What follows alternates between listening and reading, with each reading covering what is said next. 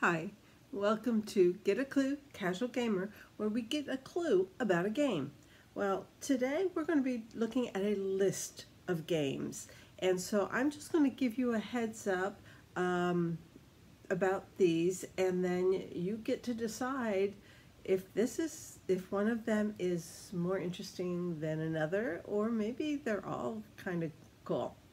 We're looking at games that have to do with words, using letters or words that there's one where you're creating sentences. All the others have to do with like a single word. Okay? Excuse me, my dog is asking for my attention. No. Wait. Okay. So, we're going to begin with the grandfather of them all. And the first three that we talk about, the oldest ones, I am not going to be showing them to you. I do own them, but they're big, they're bulky, and they're old. The ones I have are old because I've had them for years because I've always liked playing games. They are mass market games, not hobby games, and that's fine because people enjoy them. And the first and the granddaddy of all the word games that I know of is Scrabble. Yeah, it's been around since 1948, which means that in 2022, it is 74 years old. Next year, 2023, it will be celebrating its 75th anniversary, and I bet whoever owns the rights to it now will be putting out a 75th anniversary edition of some sort. But Scrabble, I will honestly say I am lousy at Scrabble. I am so bad at Scrabble. For some reason, or maybe it's because when I play with someone who plays Scrabble, it's like chess.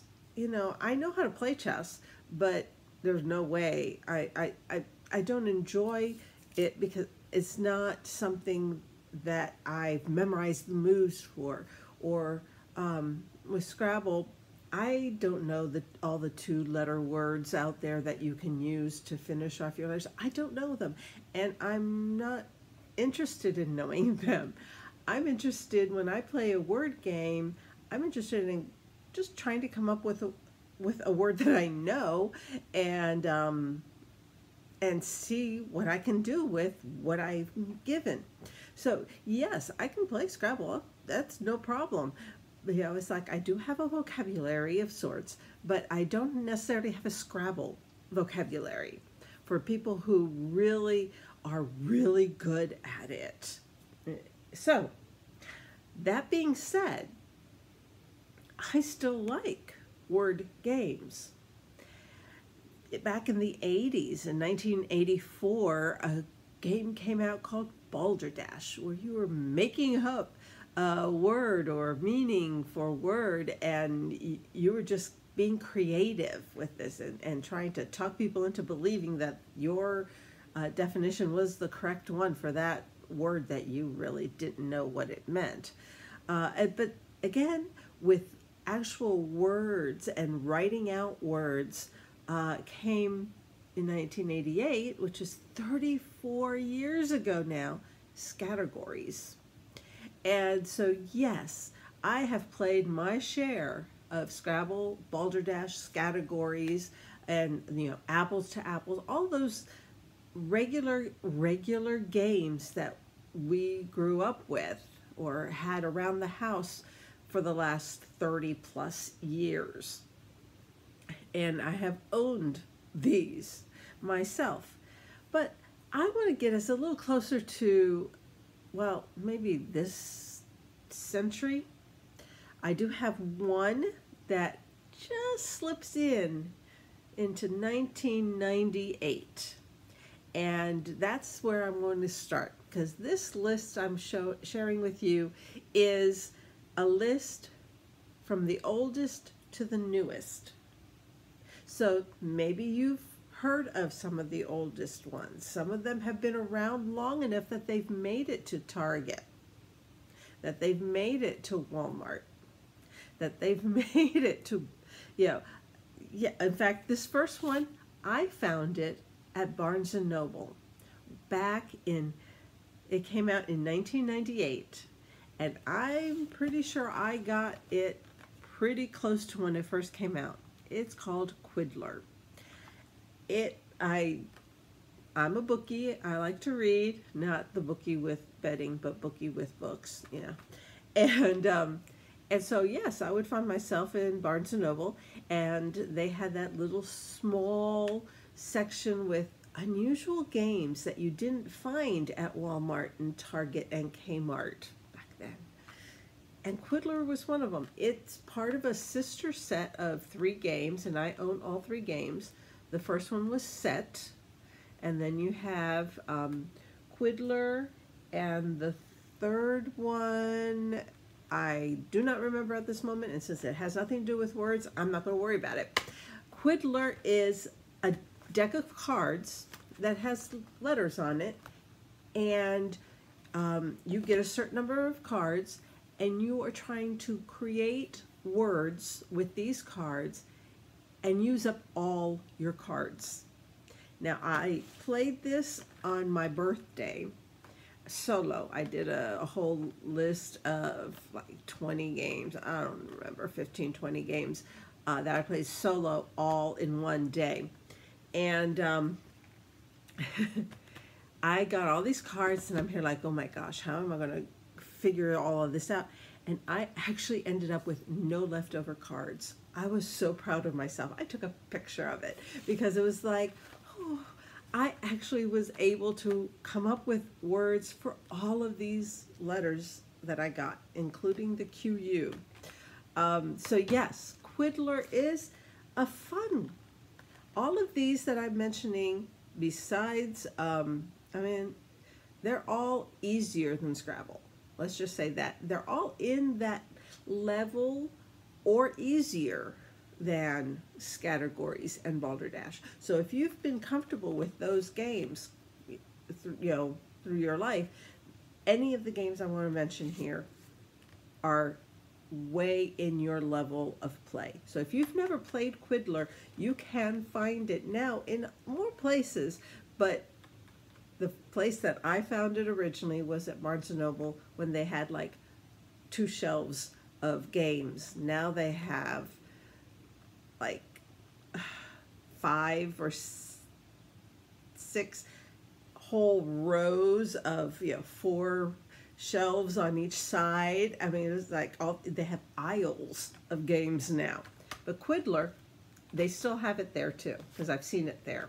So that came out in 1999. Now we're coming into the 21st century. And in 2005, a game called You've Been Sentenced came out. And it is full of 5-sided cards. And each side of the card has a word, a different word.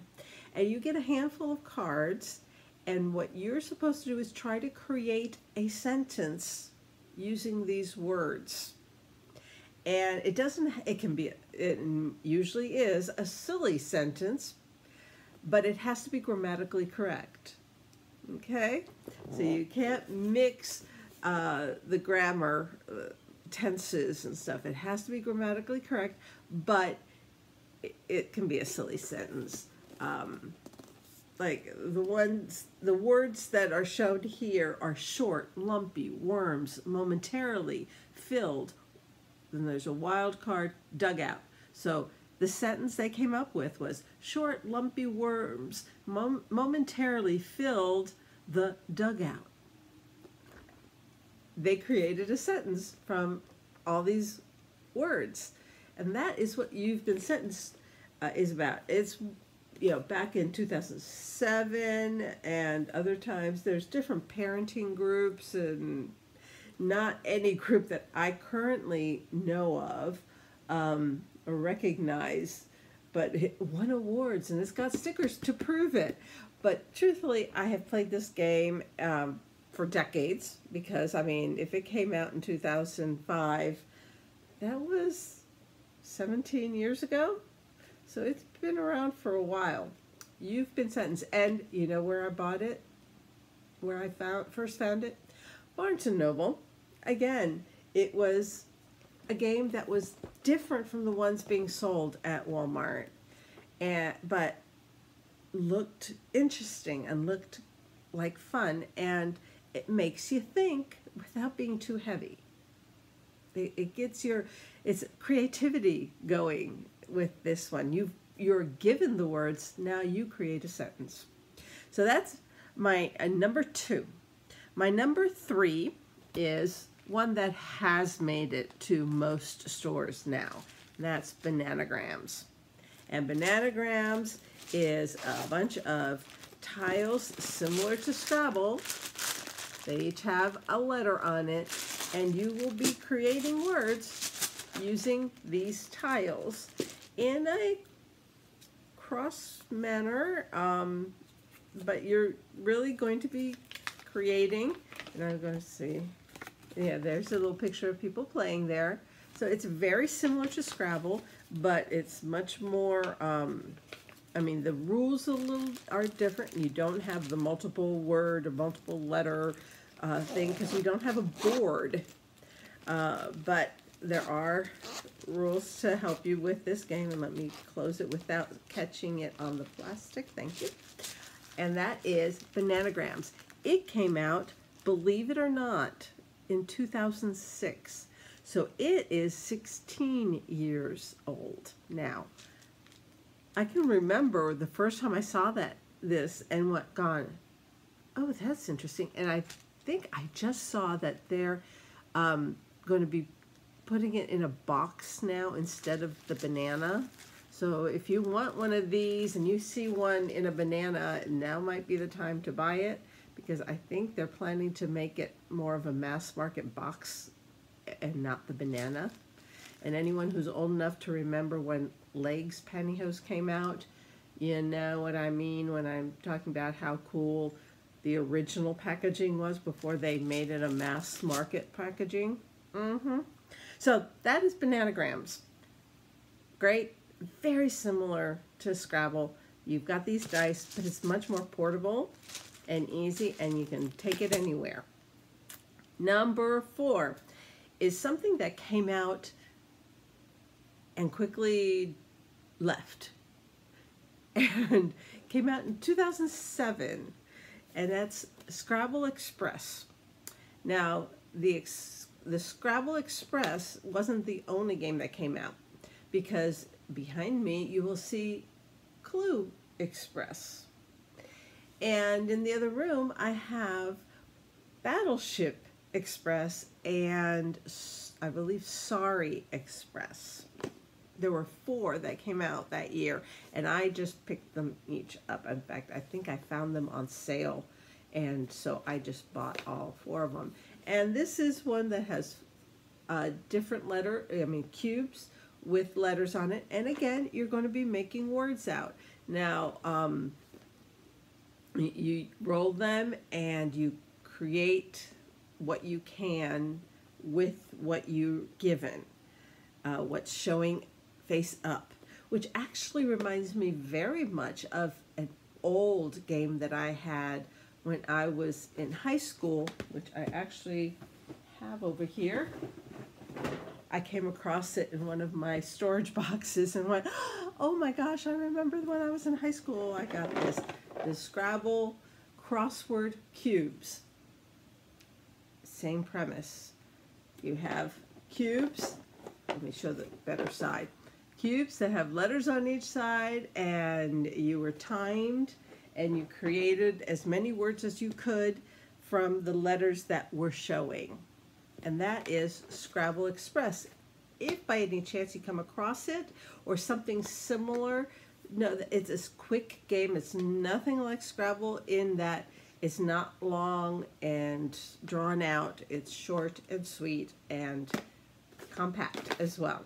So that is my number 4. Scrabble Express came out in 2007, which means it's 15 years old. That was 15 years ago. Then, my number 5, the last of the older ones, came out in 2007 by the same people as Bananagrams, I believe, and it is called Zip It.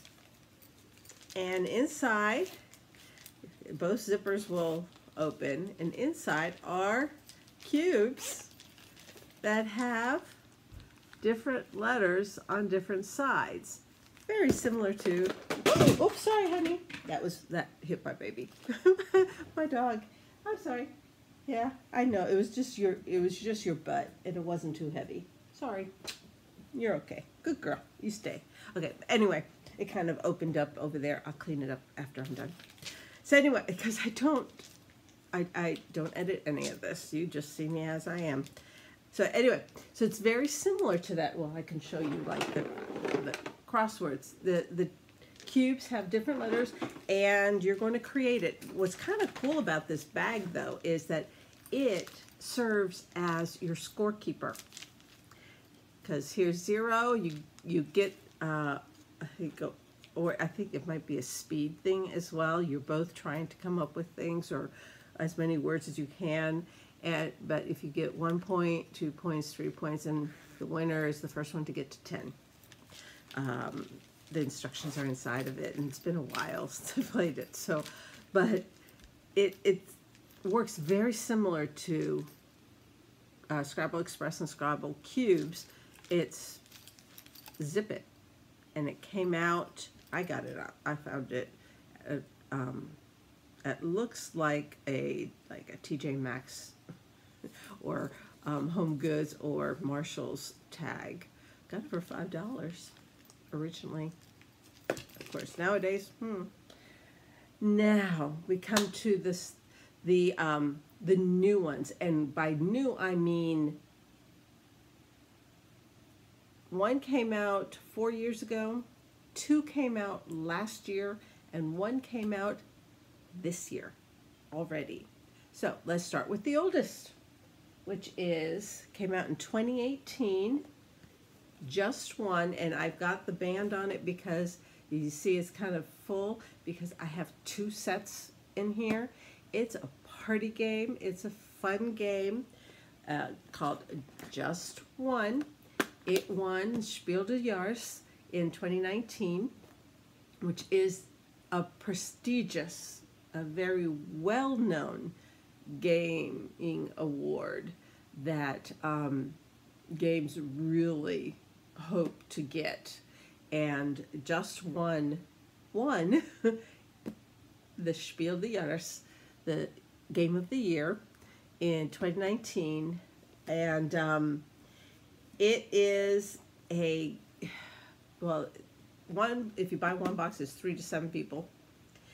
And basically, one person has a word that they don't know that they're supposed to be guessing this word. Everyone else can see that word, but they're only allowed to write 1 word clue for that word. And if any 2 people say or more say the same word, write the same word, all of that same word is canceled out, and the person who's guessing will never see that word. And so you're trying to think of a word that is a little different, but that can help maybe with other people's choices that you have no idea what they're writing down until everyone's finished writing. You're hoping that your clue will not be duplicated and will work well to help the guesser guess the word. I love this game. This is a very fun party game, and when you're looking for something, this is fresh and new. It's only been out for 4 years now, and it is extremely popular, and you should not have any problems finding Just One. Again, I have enough here for 14 people to play, because the more the merrier. So I just love that game. Now we come into last year, And the same company that gave us Just One in 2021 gave us So Clover. I think I've done a video on So Clover, an individual one. It hit, I saw it for the first time in September at a gaming retreat, and it was extremely popular. It has been popular in every conference, convention, gaming grouping. Anybody who's ever played this has loved it. It's such a unique concept.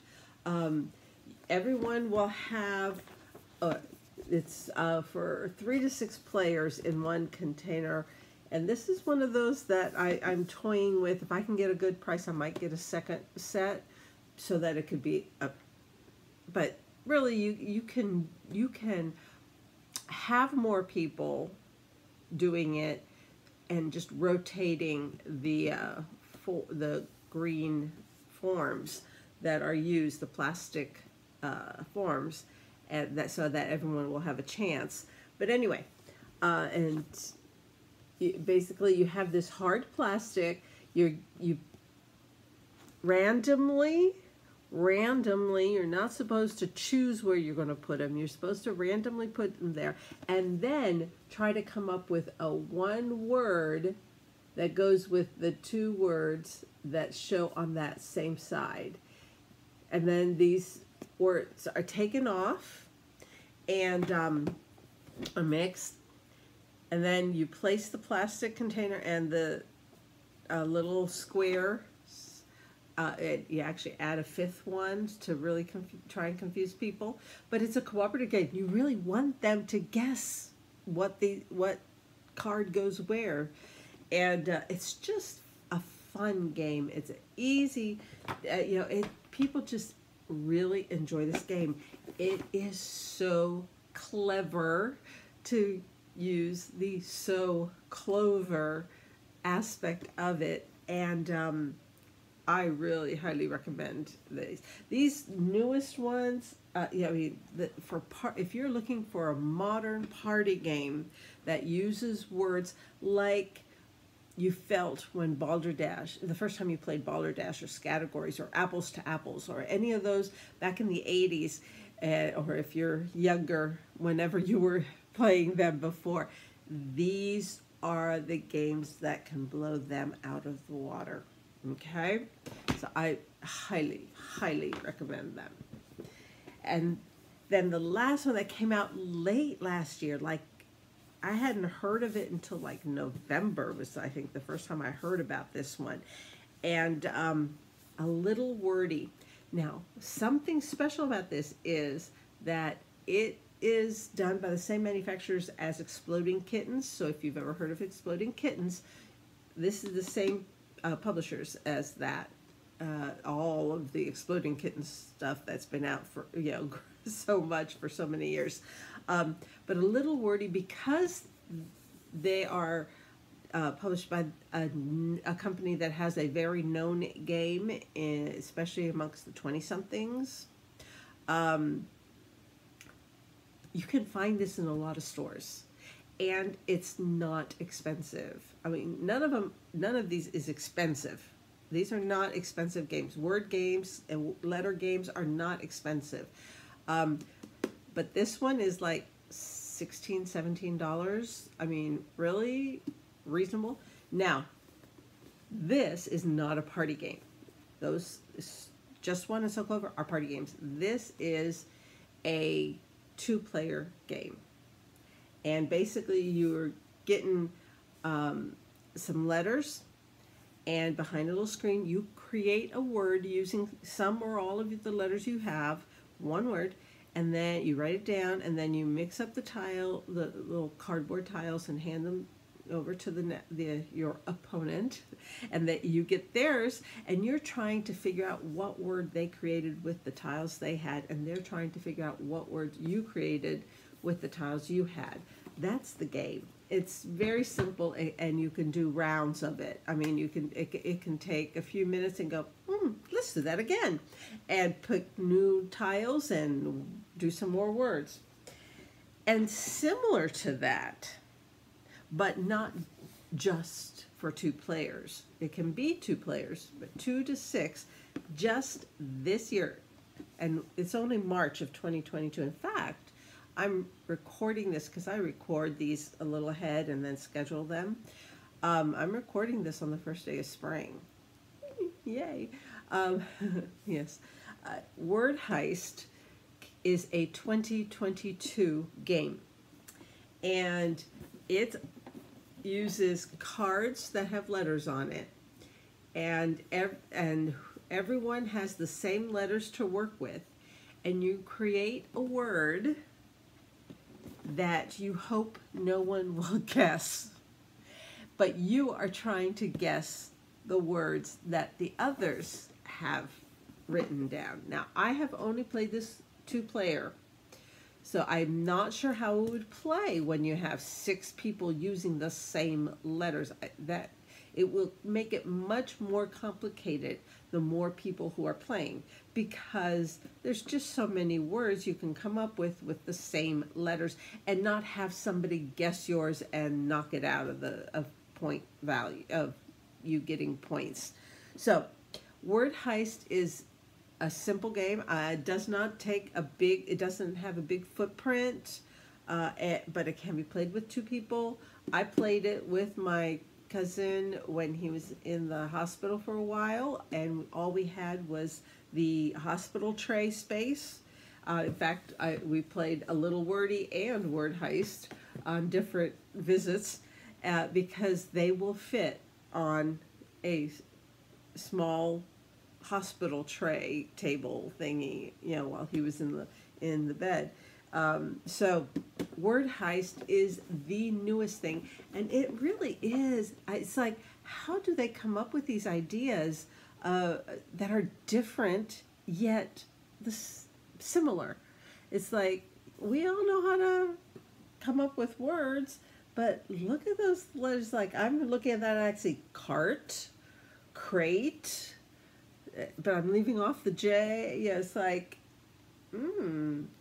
So, jet, jar, so there's so many different things, and it's simple. We're not going for big, long, complex things. So there you have it. 9, plus I mentioned some other ones on the way, but 9 that I truly say are good word and word games, whether you start with letters or you actually come up with the word yourself or something, or a sentence using words that have been dealt to you. These are all in that vein. So if you or somebody you love likes things with, crossword puzzles or Scrabble, and you're looking for something new, or maybe you grew up with Balderdash and categories and you want a different kind of party game, here are some ideas. And there you have it. You are all worded up now, and happy gaming. And I hope you found 1 or 2 or 3 or 4 or 9 or 12 games that caught your attention, and you're going to try them out and learn something new, because that's why we get a clue about things. Here we got a clue about games that have to do with words and letters. So until next time, God bless you and your family. Happy gaming. Bye.